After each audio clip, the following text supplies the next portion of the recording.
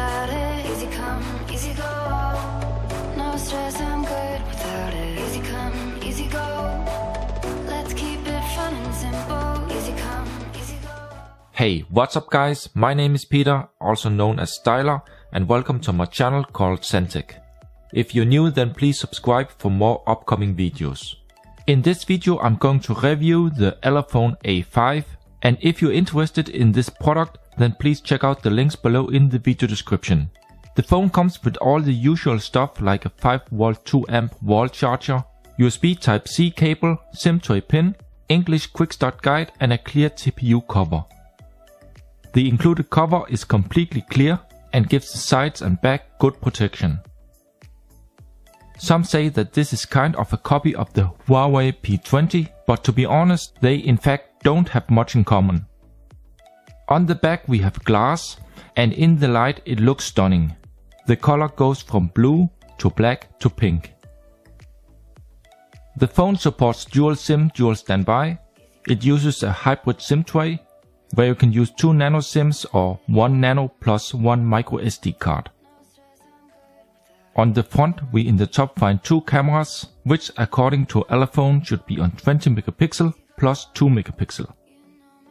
The frame is of gun grey metal, and on the left we find the SIM tray. In the bottom we have the microphone together with a USB Type-C port and built-in speaker. On the right we have a fast side fingerprint sensor, round power button and volume keys. And last in the top some antenna lines and a 3.5mm headphone jack that provides good sound. On the back we in the bottom see the Elephone logo, and in the top 3 cameras and a LED flash. The triple camera is according to Elephone on 12, 5 and 0.3 megapixels. The sound quality is average, but let's here try a music test. No stress, I'm good without it. Easy come, easy go. Let's keep it fun and simple. Easy come, easy go.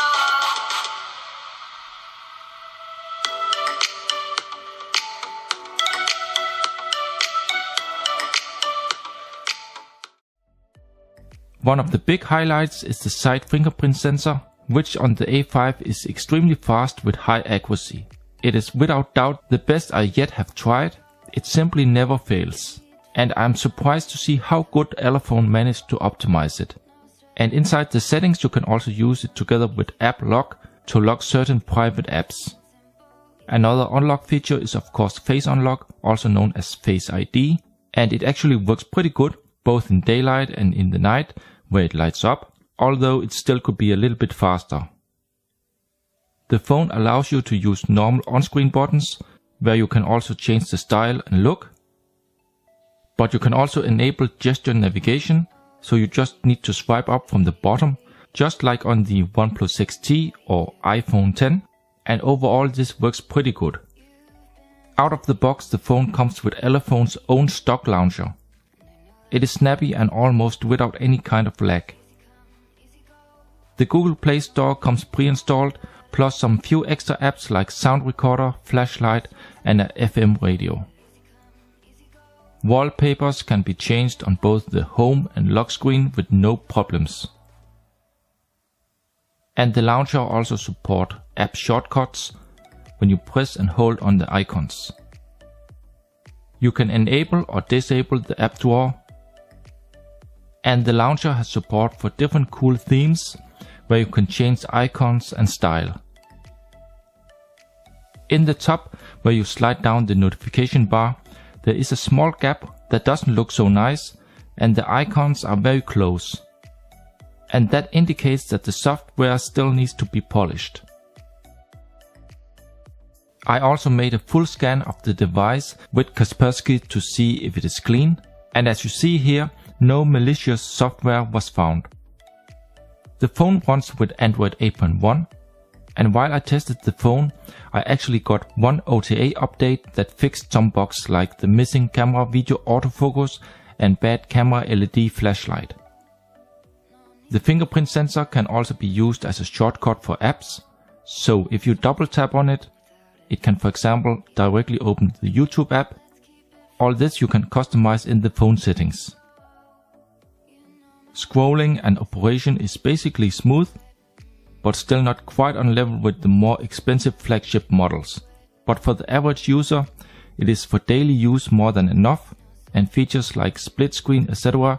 does of course also work fine. In the settings we also find support for micro vision. The LCD display support 5-point multi-touch that works perfectly. And the viewing angles are overall good on the 6.18-inch LCD display, which offers a sharp and colorful experience. So now watch this. Here you clearly see the notch in the game Asphalt 9. Let's go into the phone settings, then advanced, and then the concave area display control. Let me try to disable it and then jump back into the game. And yeah, now you see that the notch is gone. Moving on to the performance.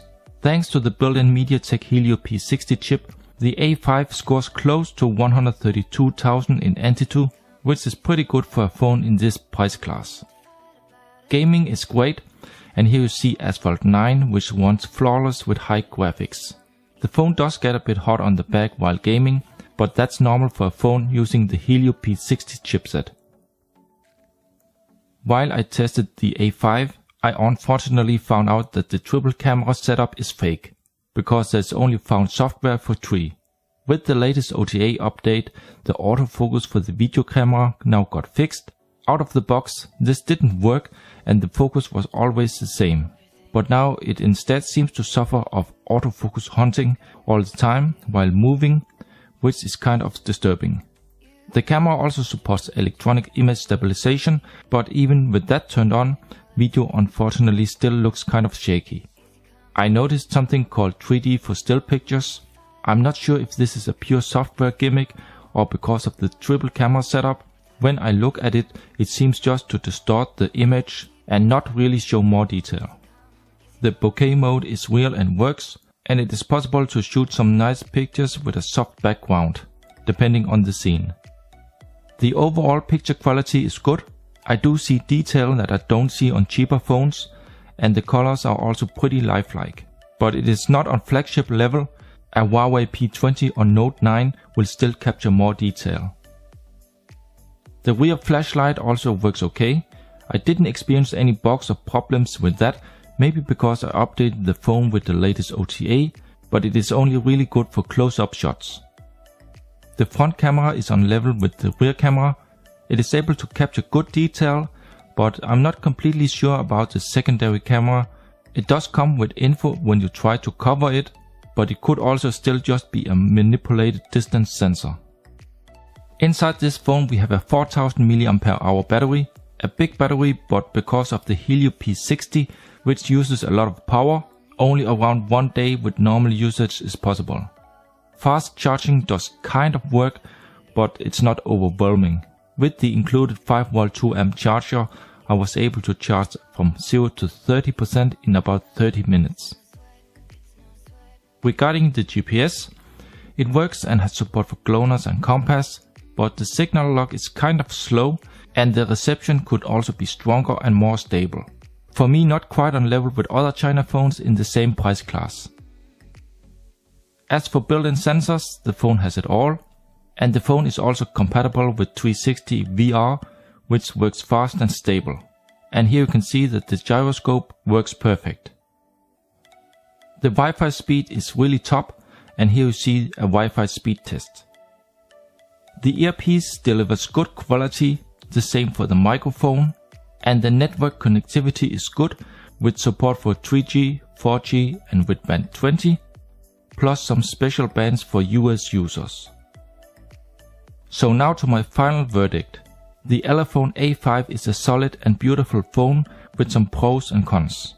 The camera is able to shoot some nice still pictures and has real bokeh mode and a 3D gimmick feature. The side fingerprint sensor is one of the best I have tried, and face unlock also works good. The gaming performance and display is nice, and it offers a lot of convenient features in the software.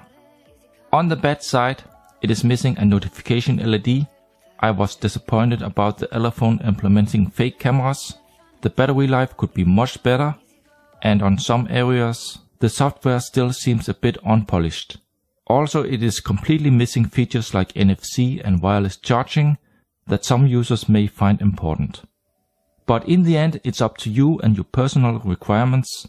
Personally, I say it is a nice and interesting phone, but there are other phones out that offer more features for the same money. So if you have any questions, feel free to leave a comment below, drop a like if you enjoyed it, and please subscribe for more upcoming videos. Thank you for watching this video, and I hope to see you in my next one. Easy come, easy go. No need to fight about it. Easy come, easy go. No stress, I'm good.